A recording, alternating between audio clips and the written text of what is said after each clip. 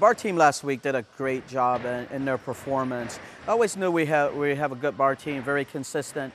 Last week they showed that. They went 49.025, which is great for us because we don't do a lot of difficulty, but we're very clean team. We stuck majority of the dismounts, and that proved to be the difference. And is that something that's kind of been progressing throughout the whole year? You're just working hard at it and trying to get better?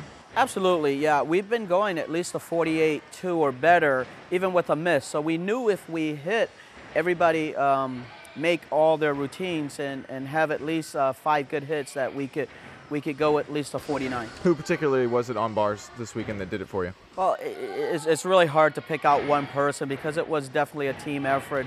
I mean, Alyssa Tellis has been a consistent 9.8 or better for us. Casey McCord hit her beam routine. She went 9.7. Tommy went 9.85 and 9.9 from one judge. Cassie Harris, Kylie, it was just everybody, Dannon, everybody played a big part in that score. And now to the beam. I know we're going to focus on it a little bit today, more than we usually do. There's been a lot of lineup changes for the beam over the course of the year. Is that right?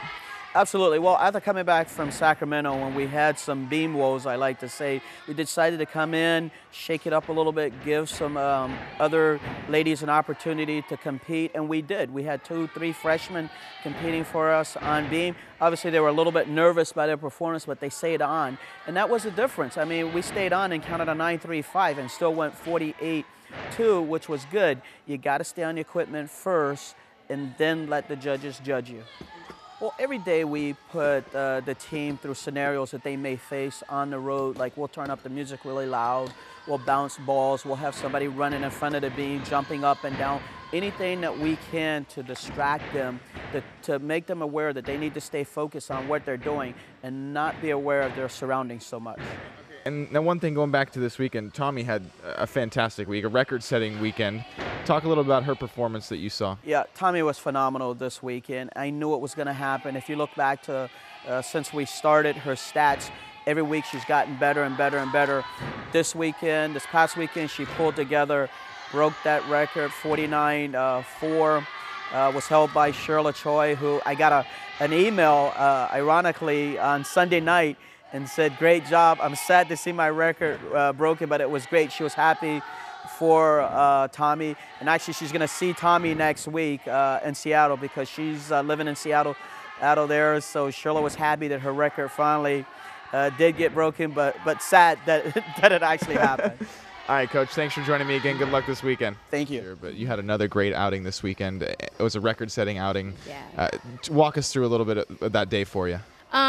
Basically, it was just a fantastic day by the team, and I don't ever pay attention to my scores, so I didn't know anything what I scored, but I was just relying on our team and just getting pumped from them and feeding off of their energy, and we just had a great day and just overall came out. And now your coach was talking about how you've kind of been progressing. I mean, you've had a great season so far, but even your stats have kind of been steadily on the up. What has been the key for you to keep increasing throughout the course of the year? Just being there for my team and just keeping my body healthy and just helping my team out any way I can. All right, thanks for joining me again. Thank you. Today we're going to be on the balance beam, this piece of equipment right here. Balance beam is 4 inches wide, 18 feet long, and 4 feet off the ground. By far, it's probably one of the toughest events in gymnastics. It requires a lot of balance, a lot of mental toughness, and a lot of skill.